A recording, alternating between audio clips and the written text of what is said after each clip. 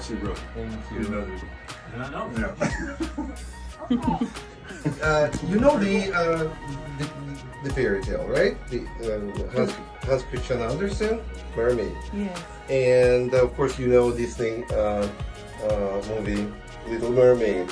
So it's kind of mixture. But I mean, when I start thinking about the painting, it's I mixed in my mind both plots, because something that in the Little Mermaid never happened in Hans Christian Andersen fairy tale, because it's more tragic in Hans Christian. I didn't want to go that way. Okay. The Disney more more positive. So and my daughter actually was so attached to the mermaid, to the Little Mermaid. She sang that song. That's my favorite. Yeah, and all that thing, and it became my favorite too. So what's going on here? You know, the mermaid got she asked the witch to trade the legs for her voice. Legs for her voice, and she got her legs. So and then she lost the voice, and she lost actually the prince. That's how in Andersen fairy tale she went to the sea and turned into the foam, right? Yes. So but it has a deeper like a psychological meaning here. It's like you are getting from child to the adult, but you still want to get back because you feel safe and secure when you were a kid. Yes. So, and you dream to get back, even if you don't have a tail anymore.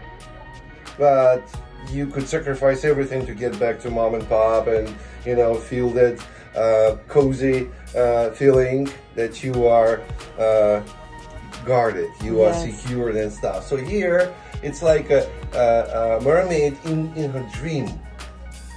She's sleeping and she has a dream.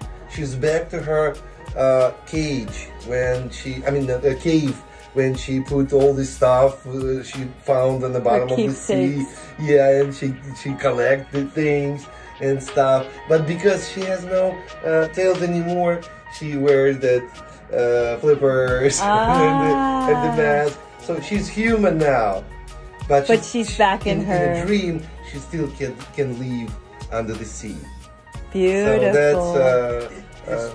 if I may, is there any significance to the time on the time you selected?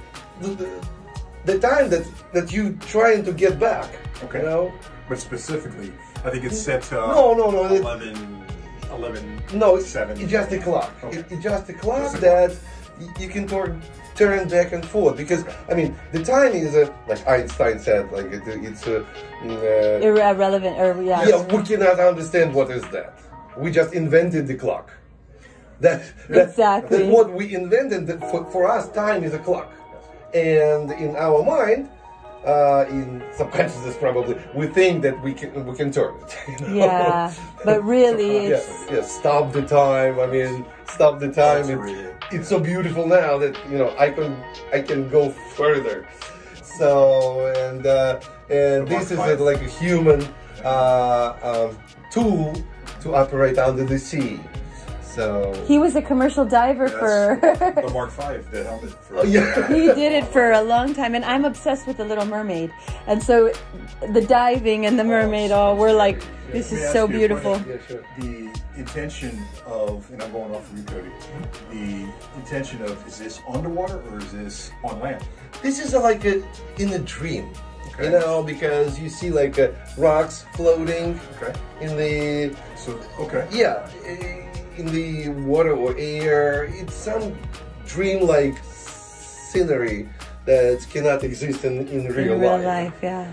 So it's up to perception. Yeah, yeah. Absolutely. It's fantastic. It's absolutely beautiful. Thank you for the explanation. That's fantastic. Yes. I wish we could peek into your mind. It must be incredible in there. You're actually peeking my mind. Yeah, right? Yeah, seriously. That is just fantastic. I mean, we've seen this. We have seen this we come to visit Cody often, and we always stop and stare at it, and we're like, oh, it's so beautiful. Okay, this is like my third or fourth show for you. This is the first time I actually heard you explain this painting, and it makes so much more sense, and I have a deeper appreciation for it.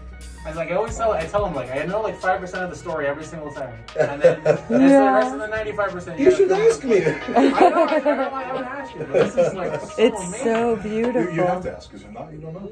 Yeah. That's the one painting I But you forgot were to ask. close. You were close. I was close. Yeah, he was very close. He Very close. explained it very, very, very close to. By the way, if you've never been there, if you have a chance, in St. Augustine, there is a King Street. Okay. And it's center of Downtown. yeah, and it's a museum Okay. of Oh, I'll give you helmet. some, yes. Yes. Oh, have you been? I think it's one and only. Oh, wow. The guy, all of his life, he collected these Really? diving. Because Yeah. they have one in the Keys too. Maybe it's the. No, It's the St. it's Augustine. much more on the St. Augustine. I did not know that. It's We'll have to go check it's it a out. private museum. It's one guy and his wife operating it. It's amazing. We'll tell him you sent us. Fantastic. Yeah. We'll tell him you Yeah. sent us, yeah. I- Michael Cheval It sent just blew my us. mind. That's blew my fantastic. mind. We'll go check it out. That just sparked my imagination, yeah, because that was part of my life for years. Oh yeah. Diving underwater. Yeah. Yeah.